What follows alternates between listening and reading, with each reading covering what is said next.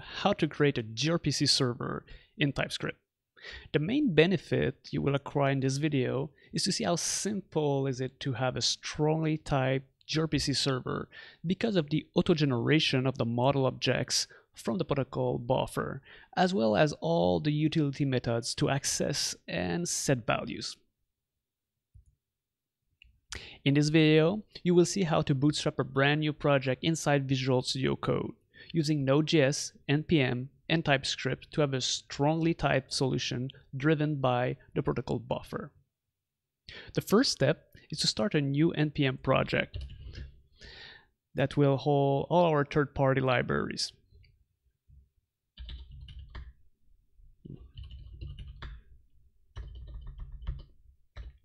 Then we need to install a few packages.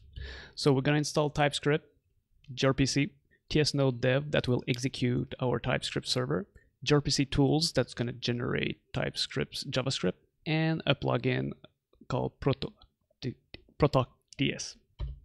So while it's downloading, we will create a couple of files. First of all, we're going to create the server.ts. This is where all the code we're going to write. Then we're going to create another file that's going to be the script that's going to generate all TypeScript and JavaScript code for us from the ProtoBuf. Now that all the NPM packages are downloaded, we can create a TypeScript file, a basic one. And the next step is really to create a single entity. We're going to do a house entity and we're going to have all the code generated around it. So to do that, we need to do a file.proto. We're going to call it house.proto. And this file is going to contain all the definition of the house.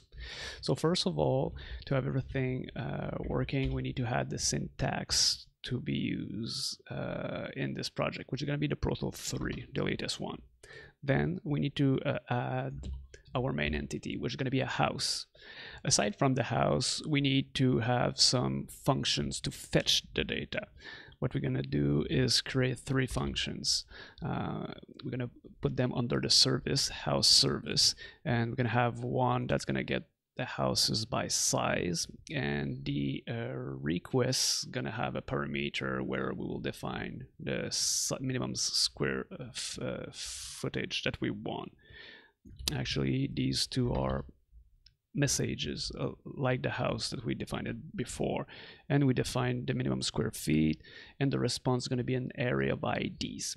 And it's the same thing for all the other services, meaning that we're going to have one for the house that's going to be an ID right here that's going to return a house, and the other one is going to take a list of IDs and it's going to return a response which is a list of house right there.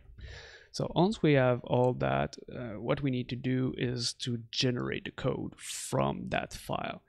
And everything is done with this script, which is simply 5 lines of code. The first one is using the protocol that's going to generate the JavaScript, the gRpc access, and the TypeScript from our file house.proto. One thing that is important is to make sure that this file is executable. Then we can execute the file. Oops. So there was no error, and you can see that 4 files were generated. 2 files were JavaScript and 2 files were TypeScript. The gRpc one is going to define all our service that we're going to define in the TypeScript file pretty soon. It contains also all the definitions, all the services, and many other objects. The other ones contain the object, for example, the house, all the messages that we're going to send. So let's jump into the server. So the server is actually using the library gRpc and is as simple as 4 lines of code. It's getting the server, then we create a service, so you can have many services. In that particular one, we're going to use the service that is the one that we generated before. meaning these three functions. And all this interface and the service is inside the gRpc underscore pb. The only class that is not defined is the actual code inside those functions. And the reason is simply because it cannot be auto-generated. These functions will actually go fetch data from a database. In this particular project, what we're going to do is just fetch the information from a list. So we need to create that class. And it implement is going to extend the interface. So before implementing, we should just do a little shortcut here and get some data. So here I have a list of 3 houses of type house, which come from house underscore pb. I'm using as object to get really just the definition of the object and not all that the gRpc wrapper around, which would have like the getter and setter for every field. So here's all my 3 houses, and what we need to do is implement all the service. So to do that, I'm gonna just copy paste a couple of them because it's really just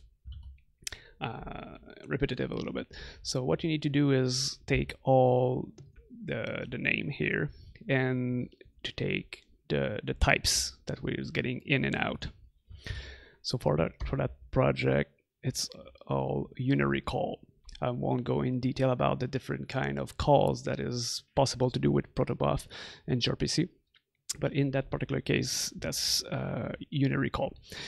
So what we're going to do is take the request, get the parameter, where is the square feet, filter down to have the minimum, and build the response with the house by size response and return the list of IDs. We're going to do the same thing for the 2 other functions. So we have the get house, which use a house request and return a house response. This one is a little bit more of code because we need to set the ID, street name, house number. But at the end is the same logic. We fetch from the database, create a response, return it from the callback. And finally, the last one is get houses, which get requests, which is a list of IDs. And we get the list of IDs, go in the array again, filter down, build a response, and return. And that's about it. So the next step is just to create a start function for the server. And this can be done simply by using tsNodeDeb.